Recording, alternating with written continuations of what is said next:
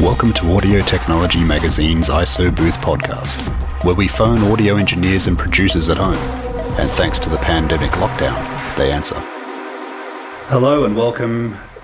Thanks for joining us for our latest AT podcast called ISO Booth.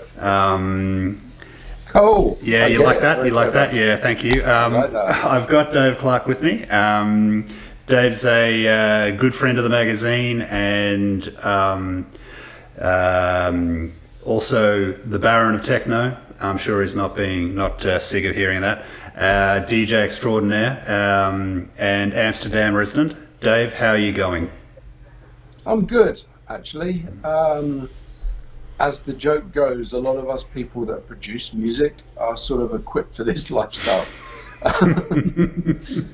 Those people that are lucky enough to do remixes and lucky enough to not have bands in their studio are used to having stems sent in isolation anyway. So in many ways, we are equipped for this. Business as usual, Dave? No business at all, actually. Okay, right. I don't think I'll be... I think worst case scenario is, best case scenario is 6 months. I think worst case scenario is probably 18 months, and then it'll be a different world. So maybe I'll have to learn carpentry or something. No, I mean it's okay. I saw this coming. Yep. I was putting on Facebook in February, can we please shut down all the events, big gatherings, football, blah, blah, blah. Few people called me a lunatic, didn't understand. But the fact is that I've traveled the world extensively for 25 years. I see how politics work.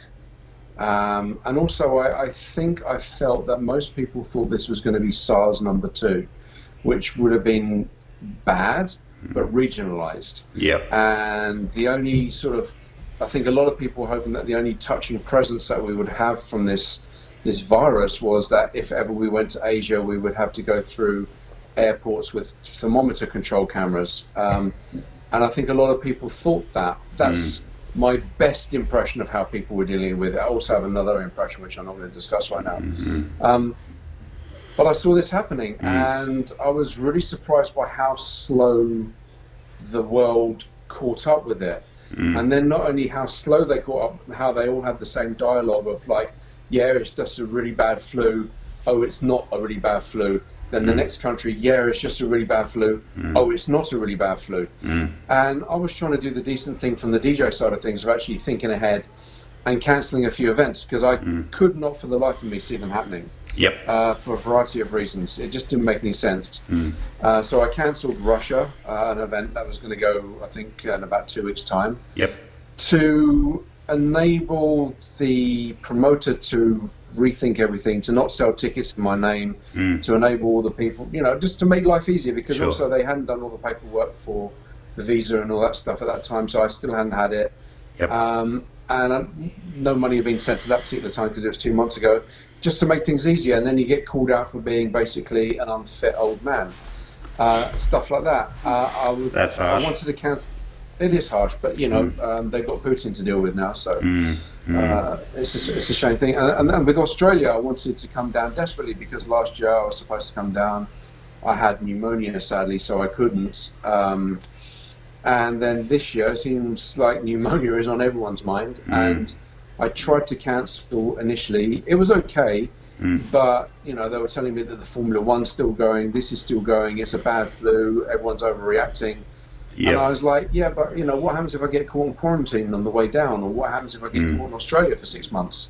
So, and eventually that all caught up, and people sort of understood what was going on. But it's a strange time for sure for everyone. I mean, I don't think I'm going to have any DJ. I still do radio shows, and I do that to keep up morale of myself and also the people that listen. I'm doing stuff for ADE, Amsterdam Dance Events still. Yep.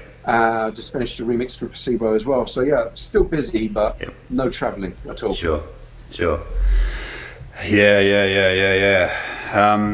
It gives you a little time on your hands, so you can start some projects. I mean, what I did was I finished the rebuild of my studio actually last week. completely and absolutely, it's completely done. Cool. It's, and luckily in Amsterdam I can still go to the boat because there's no real heavy restriction walking around, so that's okay. It's good. They treat things a little bit more sensibly here. Whether they're right or wrong, the proof will be in the pudding. But for the first, even though I expected all of this to happen, for the first 10 days, I was quite morose, and actually I was mourning. Not mourning for the better part of the life, because we were all making mistakes in how we were running our lives, but I was mourning for the change in life, and I think a lot of people need to do this to find strength with themselves to move forward. Because it's a big change. You can't conduct the same business. You can't present the same face on Instagram if you're that kind of person. You have to mourn the difficulties that are coming, be prepared for them. But the irony is that my studio has never been in better condition. All the machines make sense ergonomically for heat distribution, cable distribution. I mean, the studio is now in its best ever state. New Mac Pro is amazing. There's going to be no updates coming from any software developers probably in about 2 or 3 weeks, because nothing is changing. So I don't have to concentrate on updating all my software anymore soon. And yeah, I mean, I finished a project for Stefan Osdell from Placebo just before I completely finished, and I've got some other projects to do, so I'm actually it's quite exciting. But the difficulty is, even though I'm used to not working with people or in offices, is the loss of structure of the days. Every day it feels like Christmas week, doesn't it? Yeah, but without the presence and Bruce Willis and Die Hard. Yeah, it definitely does. And the thing you is, can have my Netflix conversation. Even this conversation that we're having now has drifted on for 10 days in arranging, because I've lost a few meetings, like Skype meetings with people, because I've forgotten what bloody day it is. I don't set an alarm in the morning. I wake up with the birds and the sun now. So there's a lot of structure that's lost that will come back, hopefully. So let's deep dive into your studio. Okay. First question is, talk to me about the new Mac Pro. Yeah, it came. I got it at the very, very beginning of January, like January the 3rd or something. How long have you been waiting for this computer? 5 years. because when the new Mac Pro came out, the dustbin one, the trash can one, I couldn't see the point of it at all. Yes, of course, the brute power compared to the old Mac Pro, the internal construction of memory and faster memory and blah, blah, blah. But I couldn't see the point of it, because it basically looked like another plastic square iMac, like they came out with ages ago. And there was zero upgradability, apart from if you got another box and another box and another box and another box, all linked together by Thunderbolt. And then it basically just looked like a fucking ridiculous thing. And even though you could rack mount them, it didn't make any sense.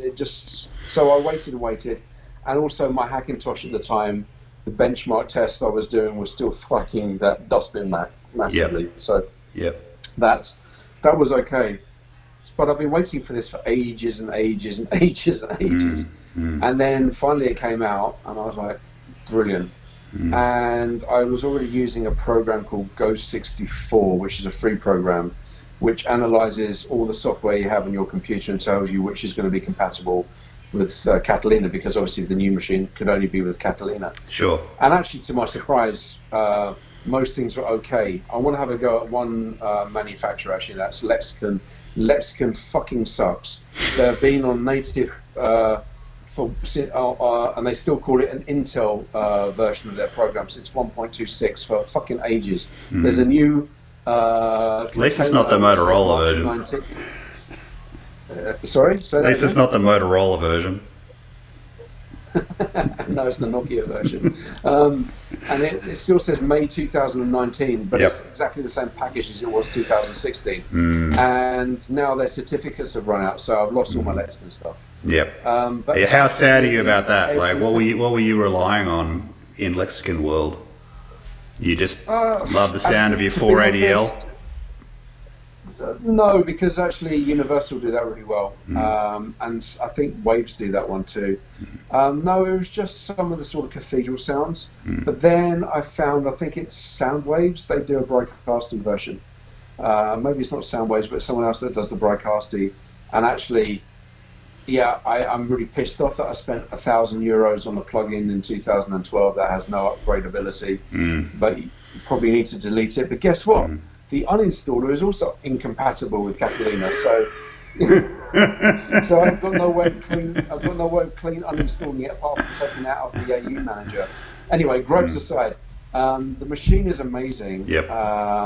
Sometimes it still shoves everything on one core, even though I've got like fucking too many cores. Sometimes it does. Arturia seems to have calmed down. It doesn't seem to trigger it so much anymore.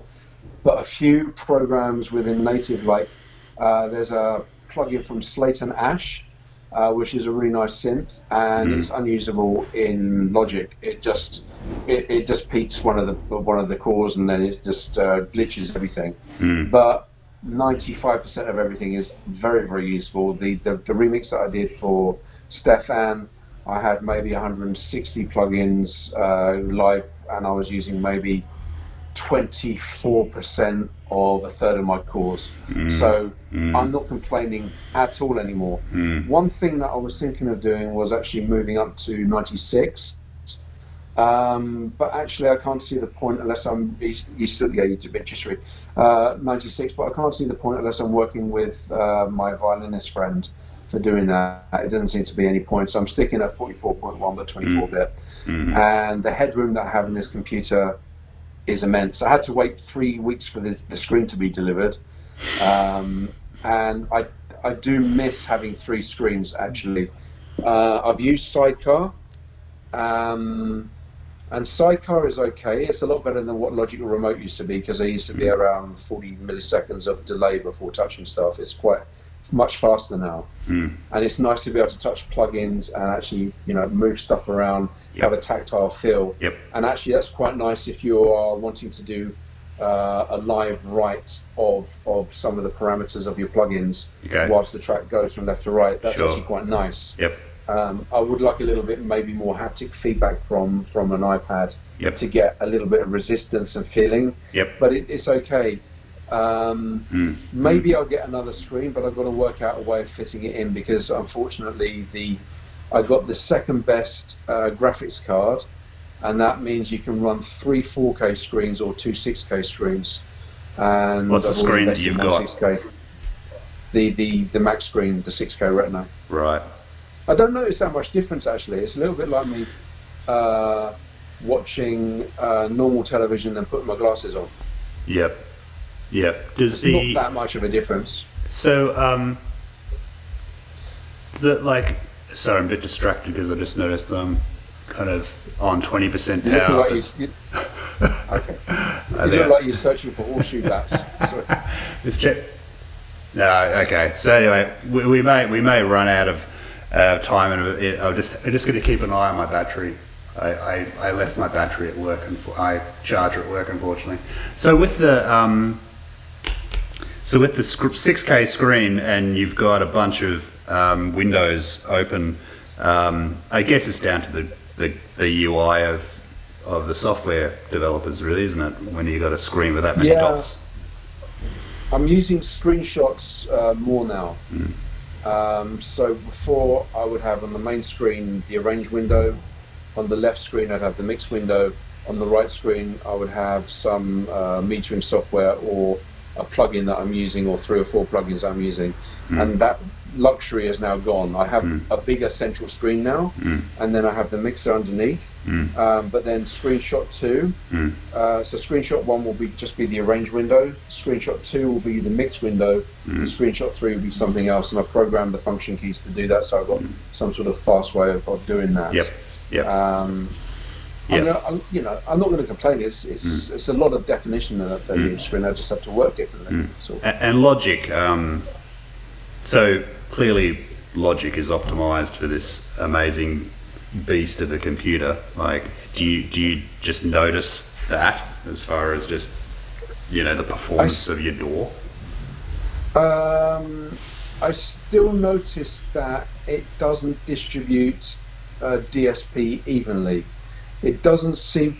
What I would love is if you could actually, if you have like a really big synth, that you could actually assign that to a core, and then just have that in isolation so it has its own core that doesn't feed into any DSP sharing of anything else. So if you got like a massive synth and just go, okay, I'm going to give it to this core and this core alone. That would be a really, really cool thing, because I get the feeling that the core still isn't maximized for the power of the machine yet. And I guess maybe it will be.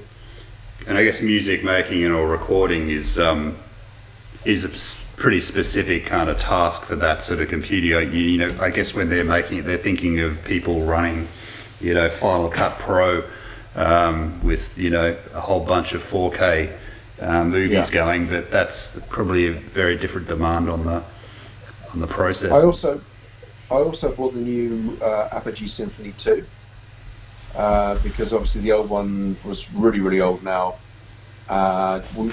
This was too old and very noisy, even though I had like a Dyson Hoover feeding it air. It still very, not Hoover, fan. It was still very noisy. Hoover would have been better.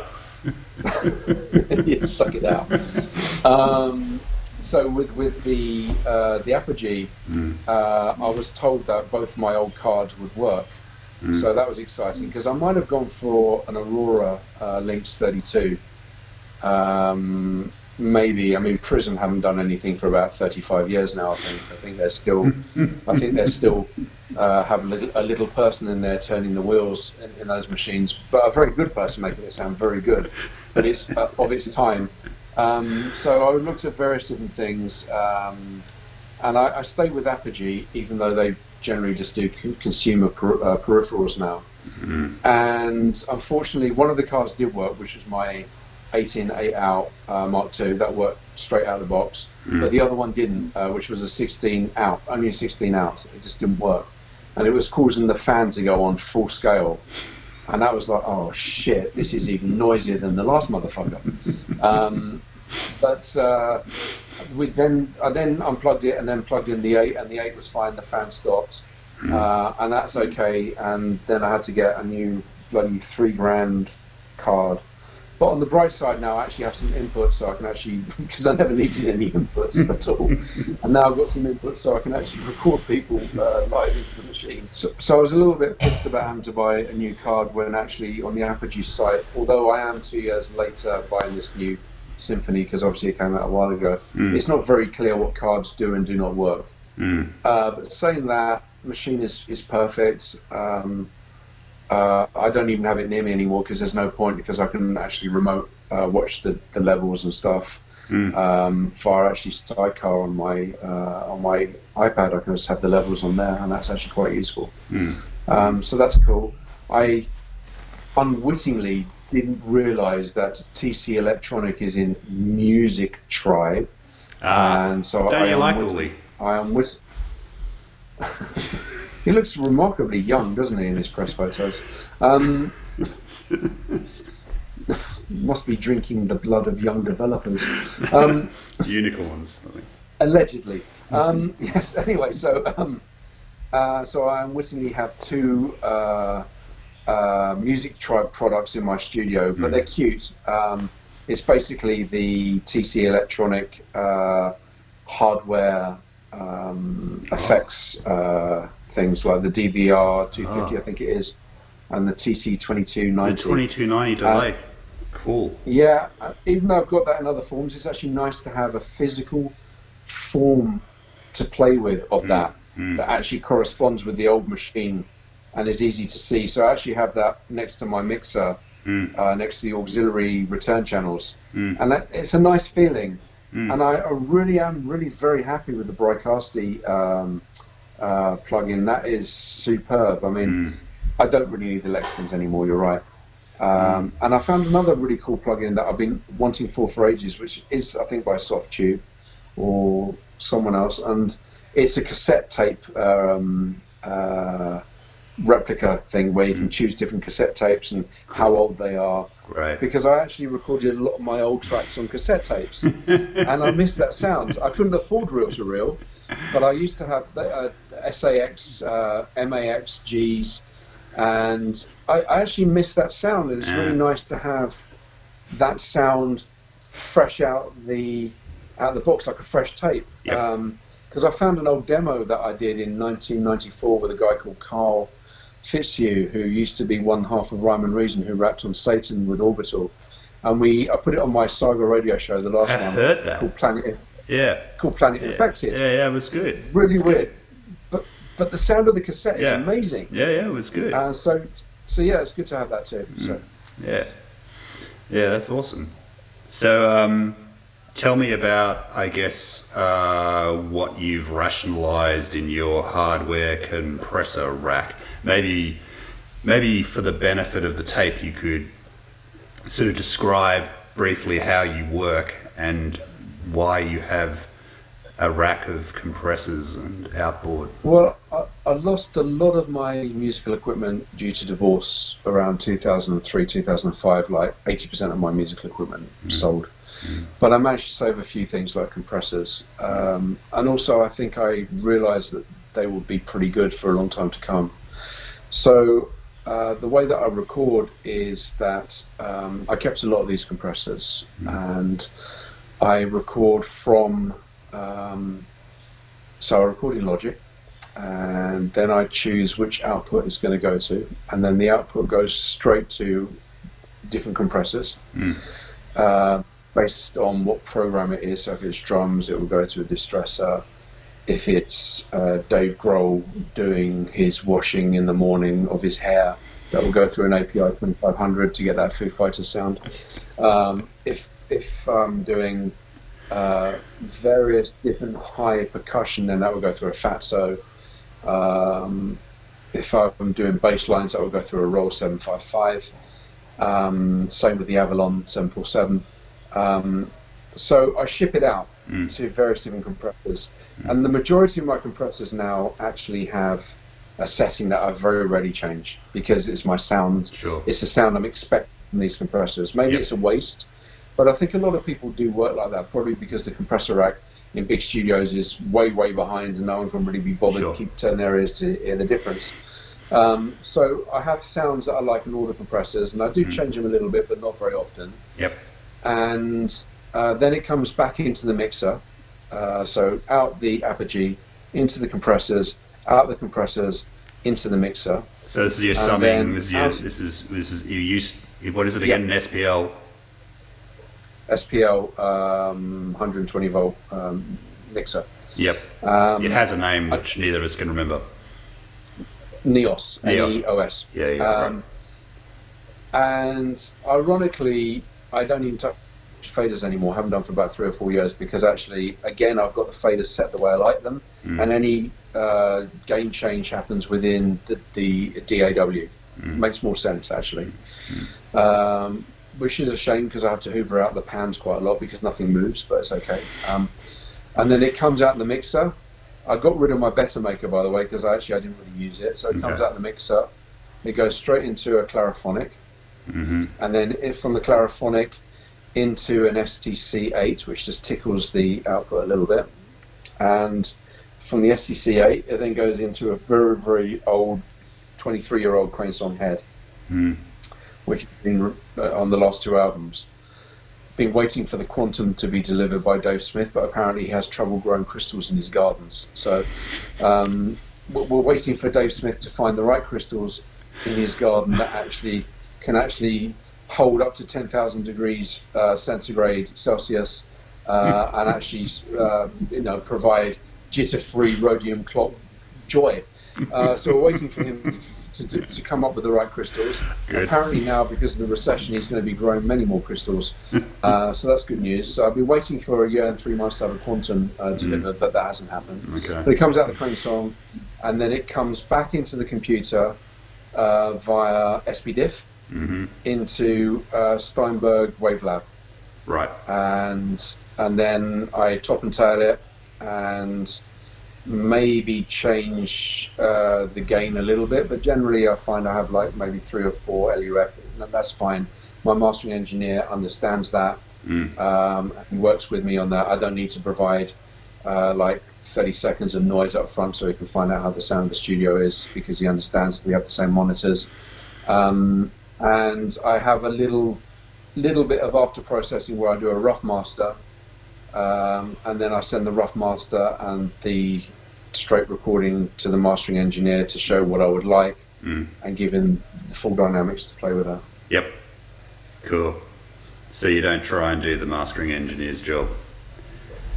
No, I mean, I do it well enough for playing out in the club, because I know what's necessary for a club, and it still doesn't look like, as the saying goes, it doesn't look like a log going straight to a sawmill with absolutely zero dynamics, or a well-formed turd coming out the toilet with some splashback. It's not like that.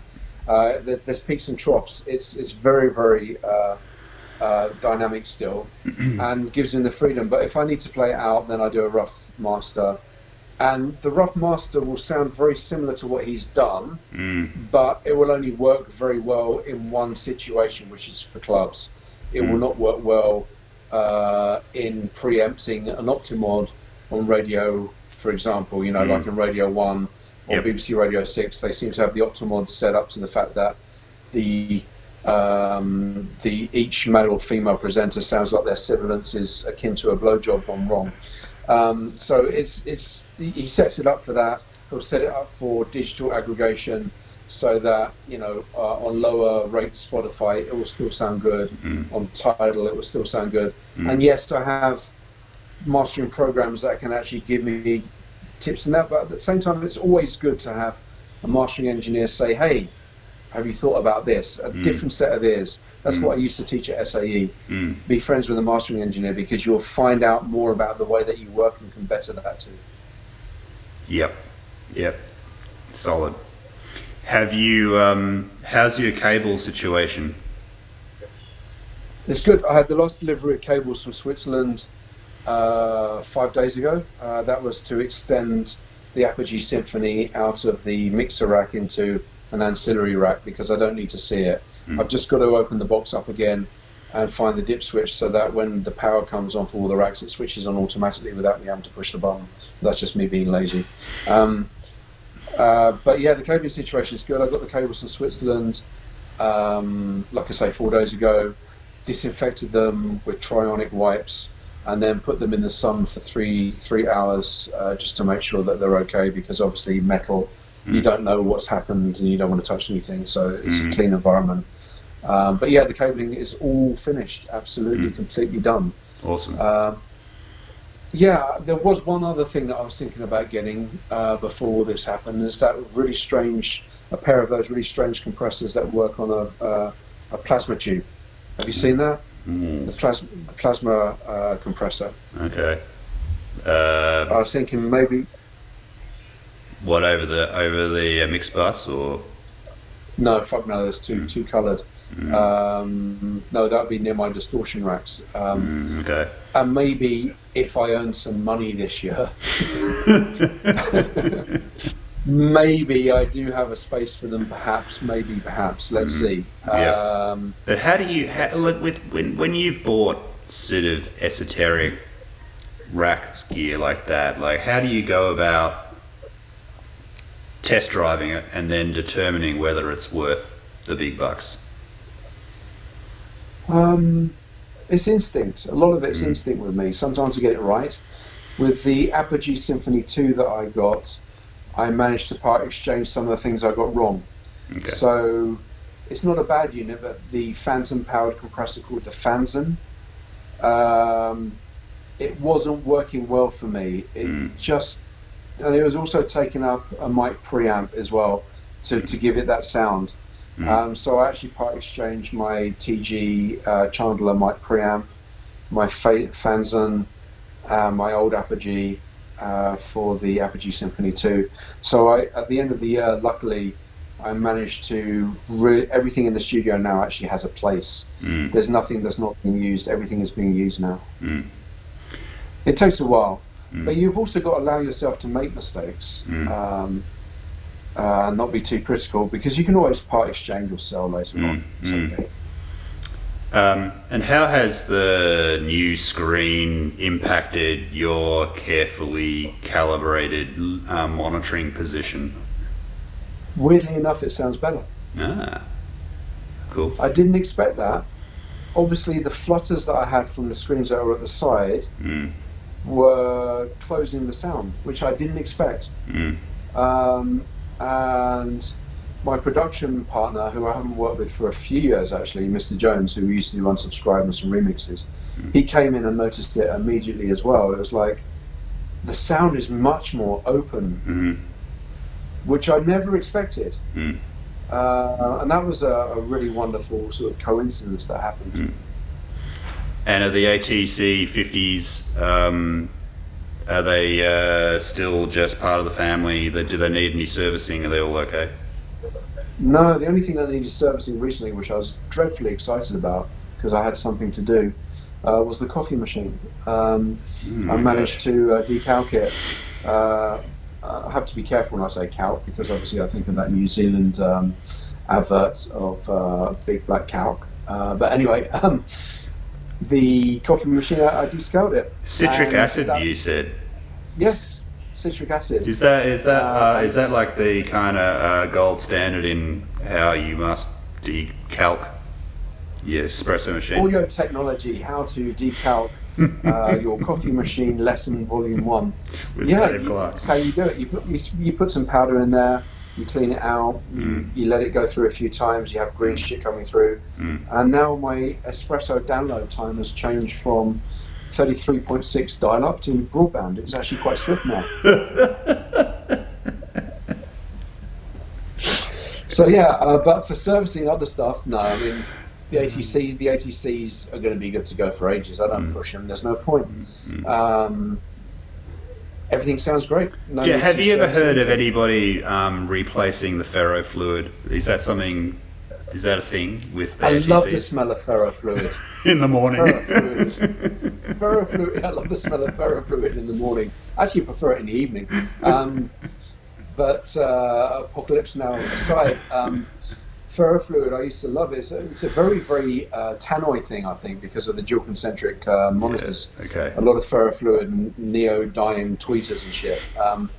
Ferrofluid was like a really cool thing. I don't know if anyone's replaced it. I don't know if it's even replaceable, but I used to service my tannoy speakers by just replacing the cones, because the cones used to go quite a lot on the tannoys when they used to be tannoys, of course.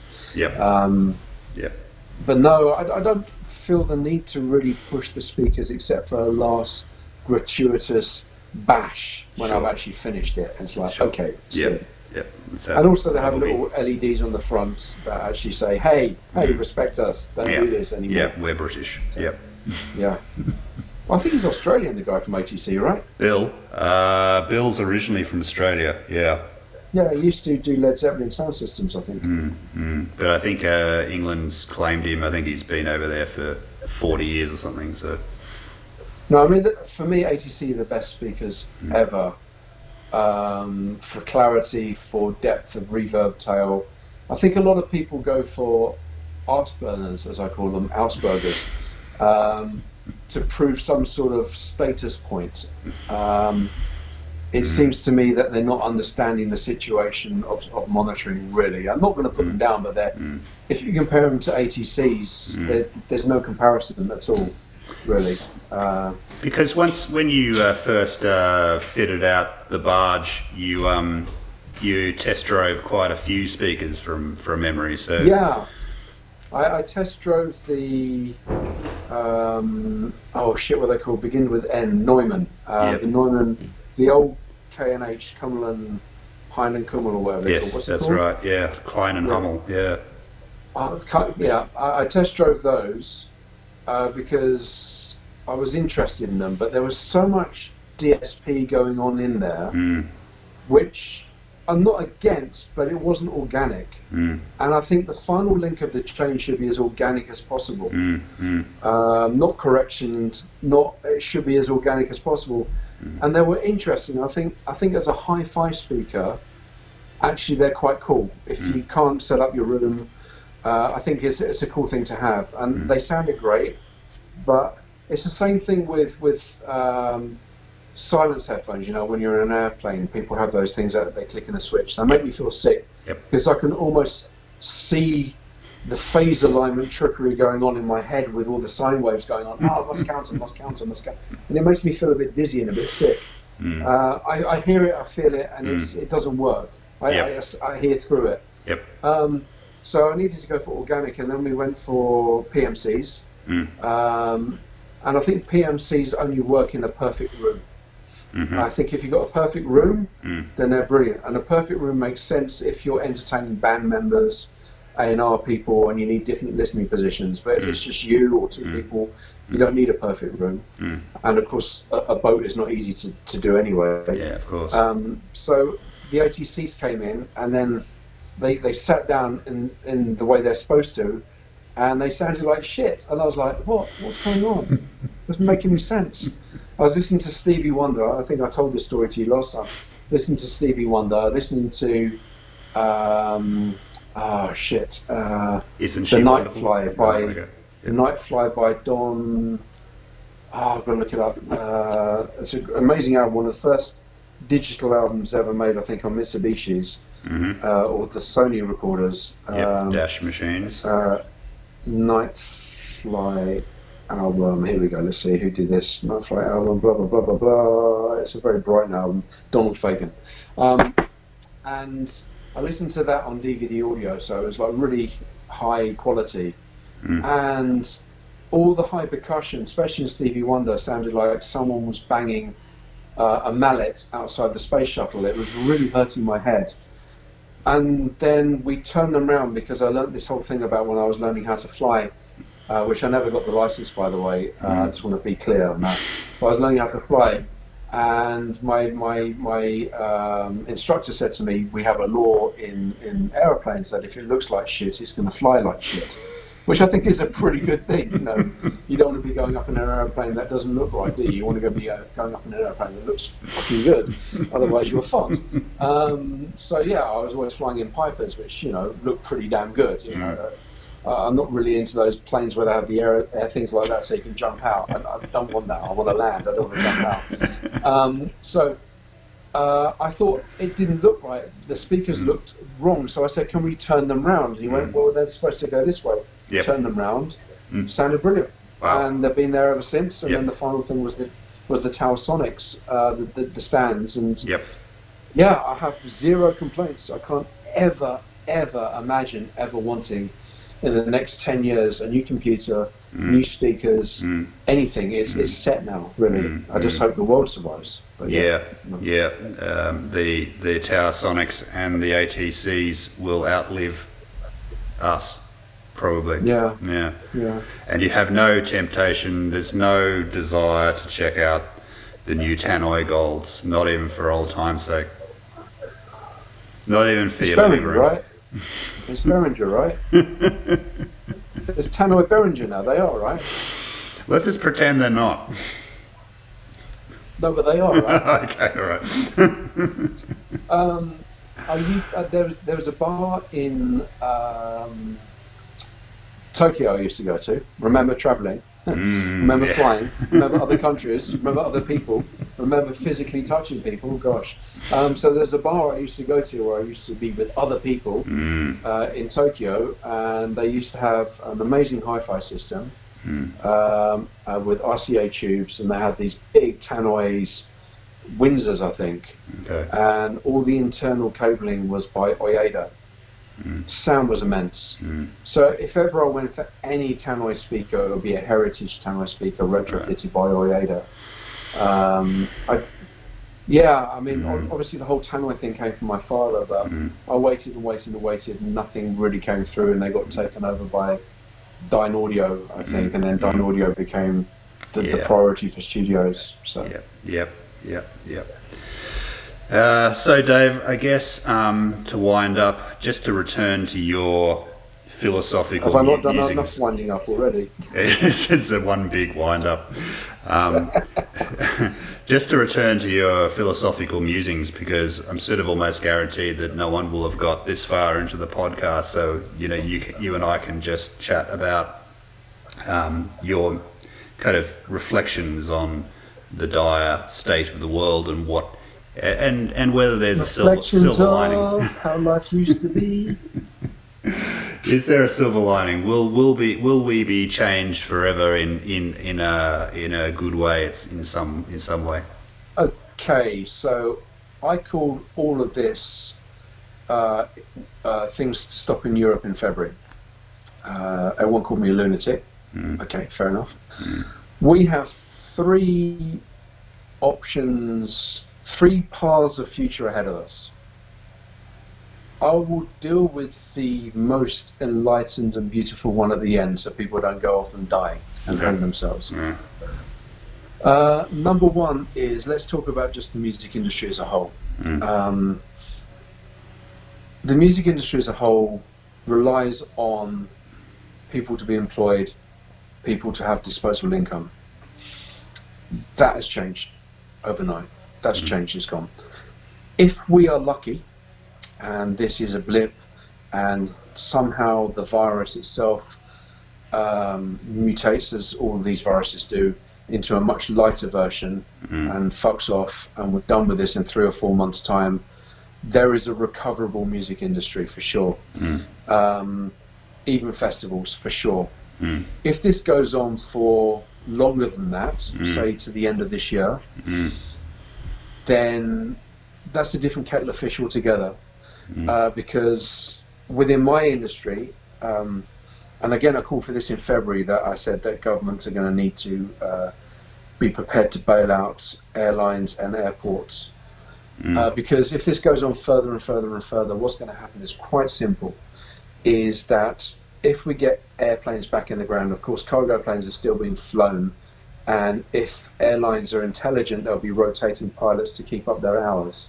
So there's still pilots around to fly things. But cabin crew are going to need to be retrained, because obviously their safety diplomas will be out of date. And baggage staff are going to need to be rehired and security cleared. And that means even if it's the same baggage crew, they still need to be security cleared, because you don't know what situation they've gone through in their lives between then and them. So for the music industry, without international travel, it affects two ways. Firstly, of course, the performer, which can't travel backwards and forwards with the same ease. If they can travel backwards and forwards, it's going to be less DJs, less gigs a week. Maybe you have to choose 1 gig a weekend, because maybe travel is very, very difficult. And of course, with regards to festivals, not so much in Australia, because Australia is a captive audience as opposed to, as New Zealand is as well. Of course, New Zealand and Australia probably open the borders to each other simultaneously, because they would have been in quarantine for the same amount of time. But within Europe, Europe festivals require 40 to 60% of their attendance to be from outside their country. So festivals are going to be much, much smaller. On the bright side, that does mean that clubbing is going to have a resurgence, and the underground might actually come the fuck back in. So that's okay, but you have to bear in mind, and I was really upset by a certain article from a supposed flag bearer of the scene, saying that we must not ask for refunds and stuff. It's forgetting and taking the piss in a way of not understanding that people have lost their jobs. Now, some of those people might have government bailouts for a little bit of time, but there's still less money. They have to think about food, and they have to think about their relatives. They have to think about many, many things, things they might not be aware of, like having to buy extra stuff for their kids at home because they're homeschooling. There's going to be different financial priorities. So the whole scene itself, which is there to support morale of the working force, there to provide an escape from people that have been working too hard, there to provide an escape for people that enjoy music, it will still be important, but people will have to make real life choices. So we have to see on that. Yep. My worst case scenario of all of this is not much fun, actually. Is that I have a feeling that America, if it descends into military lockdown with National Guard in major conurbations, that, and with Trump at the top of that, that there is a distinct possibility that there's no one at the helm. I mean, there hasn't been anyway, really, but there's no one at the helm. Now, cast your mind back to Crimea and the fact that Putin just invaded Crimea because he felt he needed to. Everyone wagged their fingers and said, "You naughty boy, and we're going to do sanctions, we're not going to recognize Crimea." But nothing happened. Yeah. The incursion into Ukraine was a little bit more serious, but again, everyone was wagging their finger, but nothing happened. So I see this as a distinct possibility that, say, by November, I even have a date in mind for it, November the 10th, I don't know why, that by November the 10th, if all those other things happen, Putin's generals will say to him, and if he's been elected for good now, like the Chinese leader, Putin's generals say to him, "Hey, let's grab Azerbaijan, let's grab Ukraine, let's grab Georgia, let's grab some other territories that we need, because the worst thing they're going to do is do sanctions, but hang on a minute, there's no world trade. We need more resources." So I see this as a possibility. If the other things go into play, I see maybe coming up to the border of Poland and stopping. I see possibilities, maybe perhaps, of fascism rising again in certain countries. So this is the worst case scenario imaginable.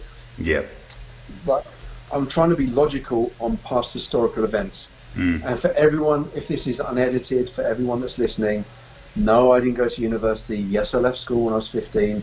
No, I didn't study history. Yes, I read various different sources of politics. No, I'm not a political expert. No, I don't profess to be. I'm not a medical expert either.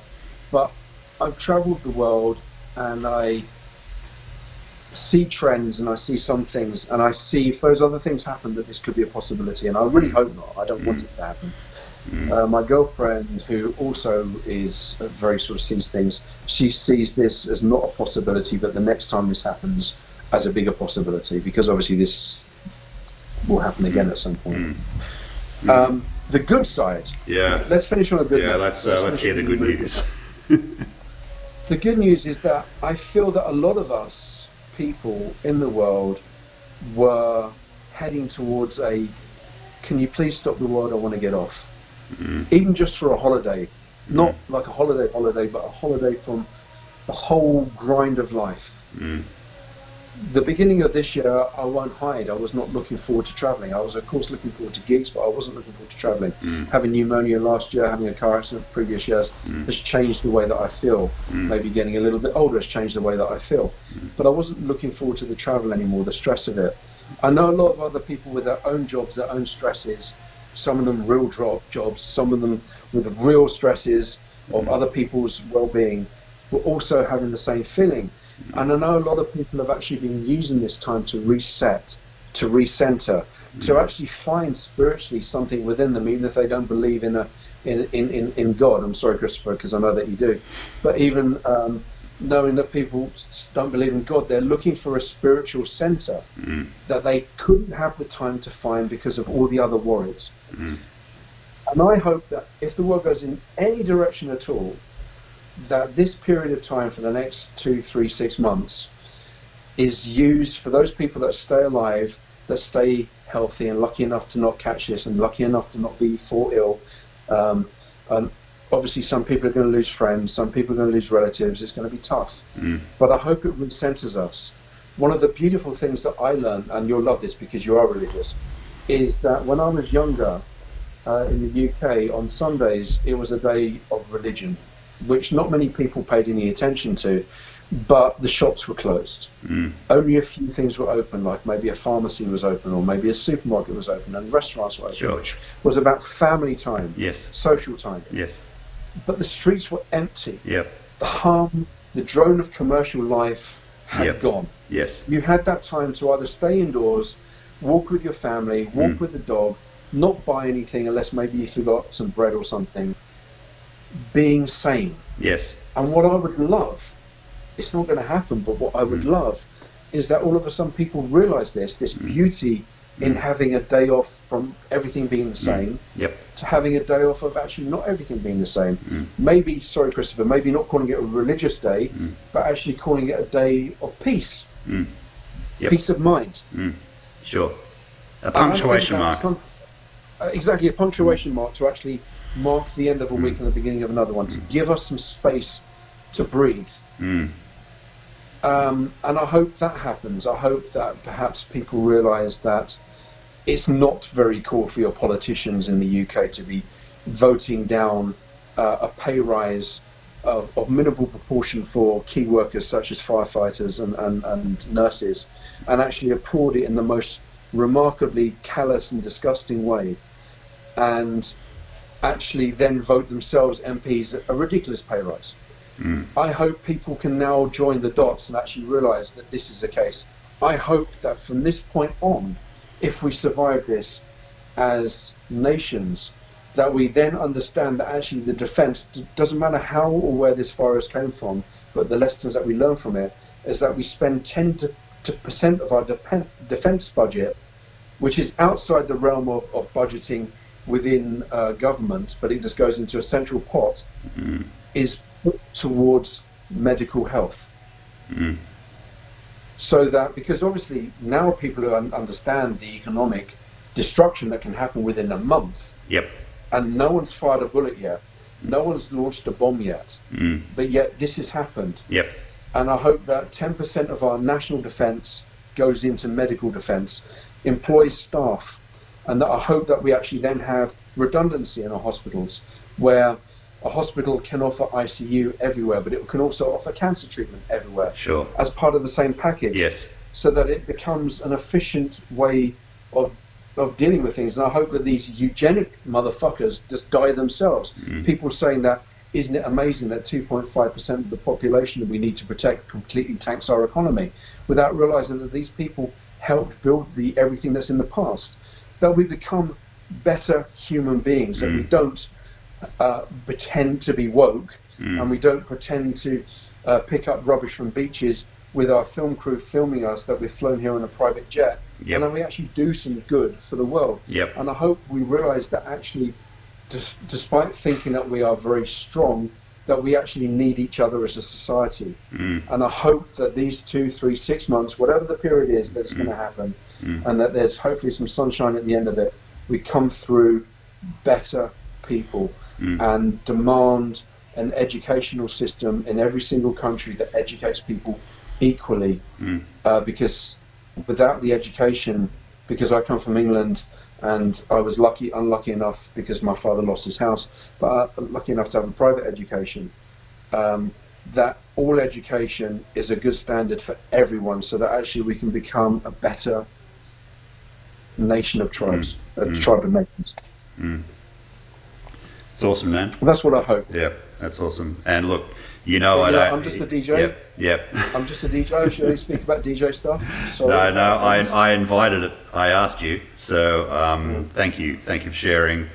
And even though you and I don't agree on a whole bunch of stuff from a political point, I really appreciate that heartfelt assessment. And it's okay to differ politically. It is, Chris. As long as the discourse is respectful. That's exactly right. So thank you for that, and thank you for sharing and spending some time with me. And take care. Love you loads, and I wish you all the best. You do have sunshine in Australia, right? Because it looks very dark where you are right now. It's night time, Dave. I don't know what the time is anymore, man. I've lost my clock. I'm worried about you, Chris, because you're wearing thick clothes and stuff. Is it cold in Melbourne? It's pretty cold. It's night time and it's about 12 degrees. I've got one more message. Go on. If the bar there, Troika, is still open, it's not.